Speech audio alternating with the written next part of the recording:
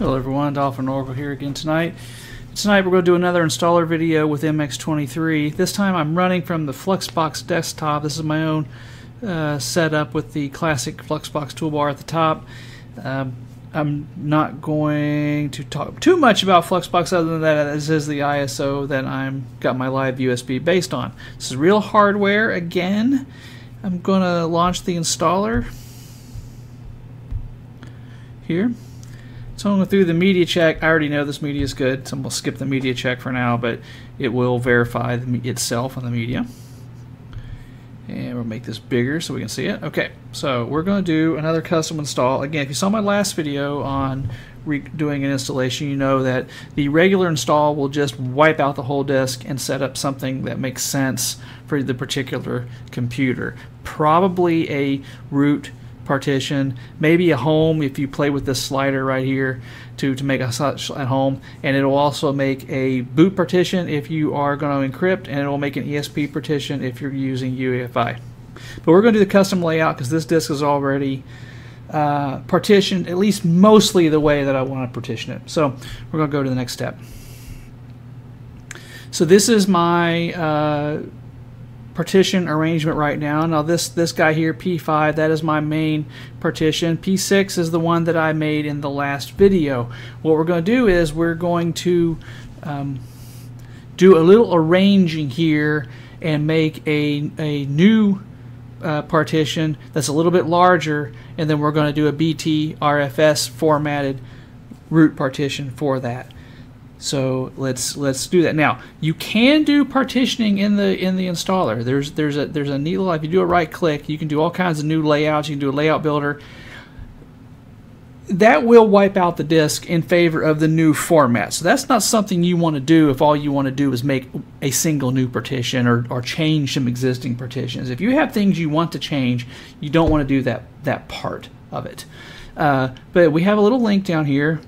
All of our ISOs come with a partitioning tool. I think the KDE one comes with K Partition Manager, and then the Fluxbox and XFC ones come with Gparted, which is kind of nice. We got a handy link. You can launch it from the menu if you want to. You can launch it any way you really want, but we do have the link from the installer. So so what I'm going to do is I'm going to combine two partitions, two that I'm not using, 6 and 7. So what I'm going to do is here I'm going to delete those.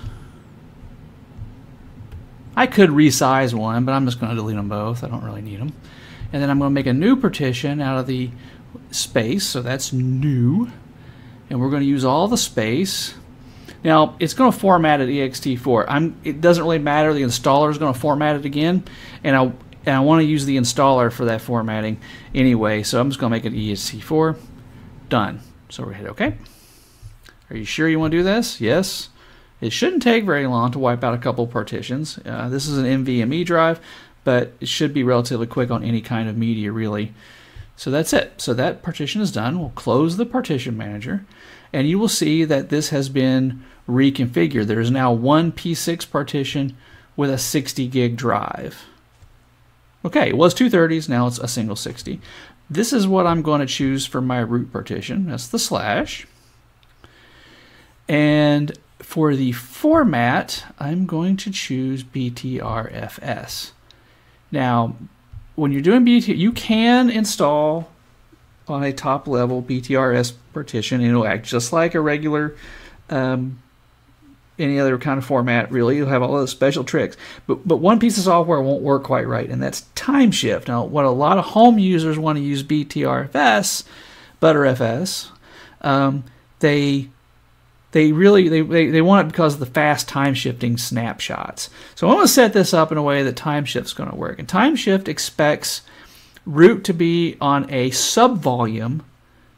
That's a special BTRFs term, a subvolume called root, and then if you want to have a separate home partition, you can do it on a subvolume called home. And actually, if you want to put your swap file on another one called swap, you can.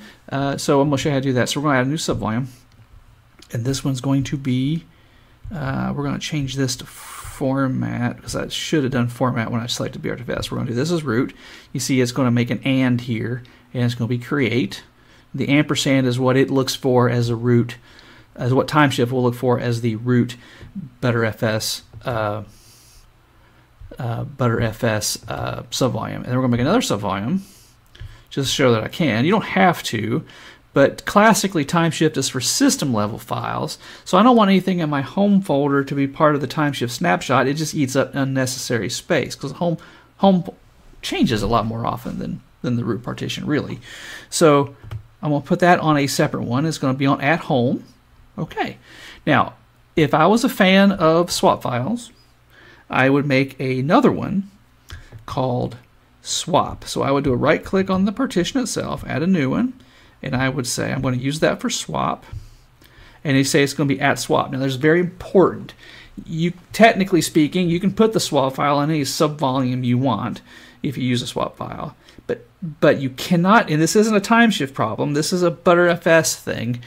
If the swap file is active, you can't do a snapshot. And not snapshot like an I mean a BTRFs snapshot. That's a feature of the file system. So I actually, when I'm using BTRFs, I don't do this. I don't do this. I'm not going to have swap on there, and I'm going to use a classic swap partition, which is simple and doesn't get in the way of time shifting snapshots, if that makes sense. Okay, so we're going to hit next. It's going, you know what? Look, I forgot to specify an ESP partition. I do not want to continue. I want to specify the ESP partition. That is right there. It's going to preserve it. That's correct. Preserving swap. That's fine. BTRFs, making /home. Okay, click next. Okay, here's all the things we're going to do. We're going to reuse ESP. We're going to make the BTRFs. We're going to reuse as swap. Yes, go, do your thing. Installing grub on the ESP, that's where I want it. I could make a swap file again, but I'm not going to for reasons stated earlier. Clicking next. This is the classic user setup that we've seen a million times, but this is a Fluxbox install. No Samba server on this one, and I don't care about domains. All this junk's the same because this is where I live. And then I'm going to set up my user. Well, let me go back. Maybe I want to change that. So locale, yes, that's correct. America time zone, New York, 12-hour time format. That's actually correct. You can change it to your own specifications. I'm going to use auto login because that's my jam. And now I'm going to stop this video here because for reasons unknown to me, BTRFs installations take about 3 times as long as regular ext installations for the same copy operation.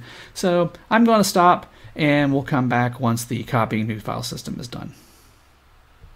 Okay, the system configuration is done and we're going to go ahead and reboot back into the Fluxbox installation that's sitting on the BTRFs partition that we just created. Now we're back after the reboot on our MX installation. I did not save my desktop changes from the installer, so you can see the wallpapers back to being the default. The standard configuration instead of my custom configuration is back. Conky's running, all that sort of thing. Now I've pre-installed timeshift on this system ahead of time, so we can try to do a BTRFs option. Now see, it knows it can do it because so it's offering it. If you didn't, you would be left with rsync. And that looks all correct. That's my disk. This is the one we want to back up. We do a next. This will daily. It says how many to keep and all that sort of thing. And we can hit finish. Timeshift is active, and I think we can make one. Yes. There it goes. We've made a snapshot of the base default system. Now, if I went through and installed a bunch of stuff and restored from a timeshift snapshot, it would literally roll back everything that happened since the last snapshot was taken. That's kind of the beauty of BTRFs. One of the beauties. There's a lot of other things that are interesting for file system administrators. If you're interested in knowing more about BTRFs, there's a ton of resources online about it. Check it out. I am not an expert in BTRFs and BTRFs. I know enough to do what I just did and run a timeshift snapshot. For tips, tricks, how-tos, head over to mxlinux.org or throw up a post at forum.mxlinux.org. This is Dolphin Oracle signing off. Have a great night.